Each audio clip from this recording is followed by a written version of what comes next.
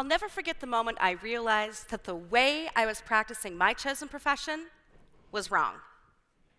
I wish I could say that this epiphany had come when I was young and newly immersed in the field, but it didn't. I had been practicing for more than 20 years and even teaching these concepts to others before I began to realize that the conventional solutions I had learned were creating more problems than they solved. Have you ever looked at one of those black and white optical illusion drawings? The kind where you're asked which image you see. It's called a Rubin's vase diagram, and it's a classic of human psychology. If you see the two faces and everyone around you sees only the two faces as well, it's easy to assume that that's all there is. But then suddenly, the way you see it flips. Now you're looking at that space in the middle, emerging as a strong, bold shape, instead of merely being part of the background. And we all know what happens next. Once you've seen the alternate view, you simply cannot unsee it. I was standing in front of this beautiful landscape, analyzing why it worked so well, when my own Rubin's vase shift occurred. Suddenly, I understood. I saw the vase, which in this case means the lawn.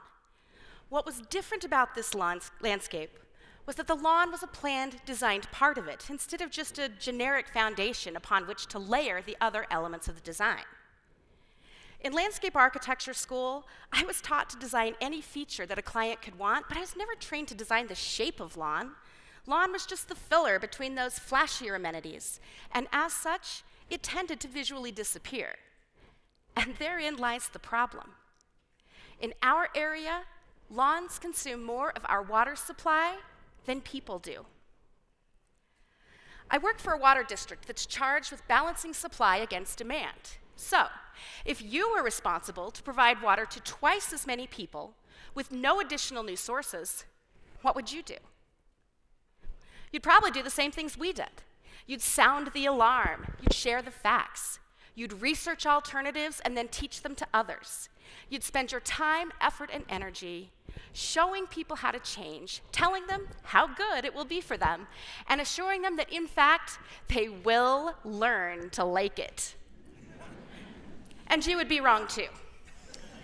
For all of our educating the public about water-wise principles, we weren't making much headway. The more we talked about the problem, the more we were perceived as the people exclusively responsible to solve it. The more we pushed, the more the public disengaged or pointed fingers of blame at others.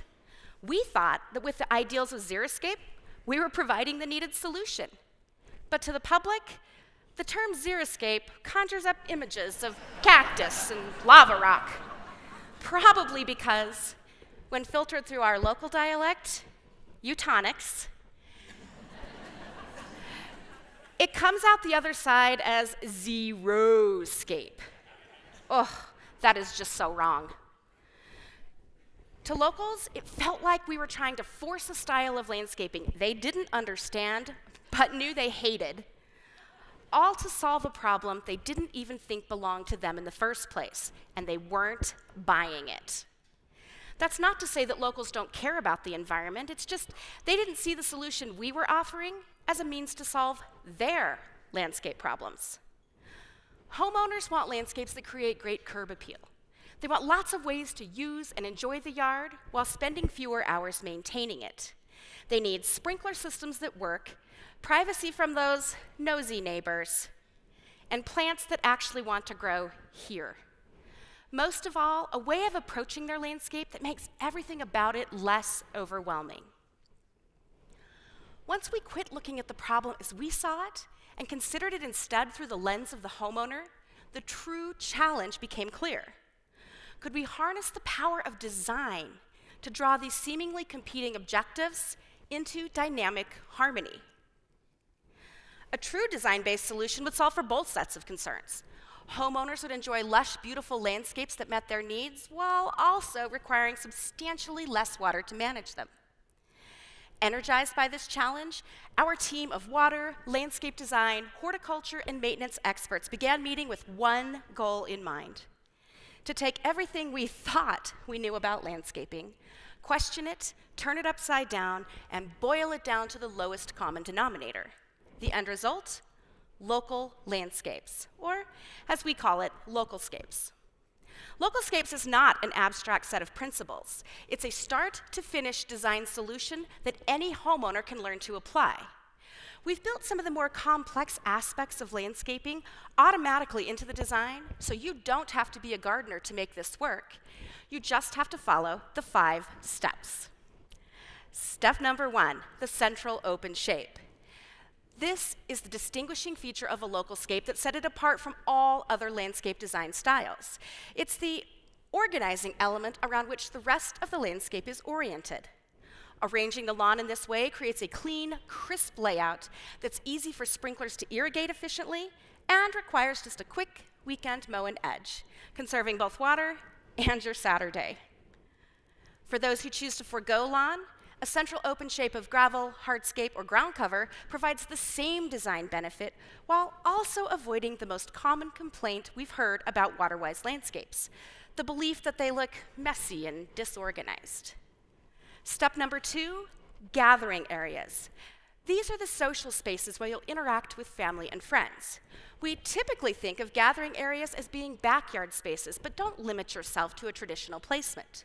We recommend having at least 3 gathering areas, each serving a different function. Gathering areas not only make the landscape more inviting, they reduce the work and water required to keep it that way. Step number 3, activity zones. These are the active spaces in the landscape for entertainment and exercise. Choose to fill your activity zones with a children's play set, vegetable gardens, sporting areas, whatever best meets your family's lifestyle. And because they're always placed outside the lawn, and they just might draw the family outdoors more often. Step number 4, paths. Paths are made from gravel, hardscape, or even mulch, but they're never made from lawn.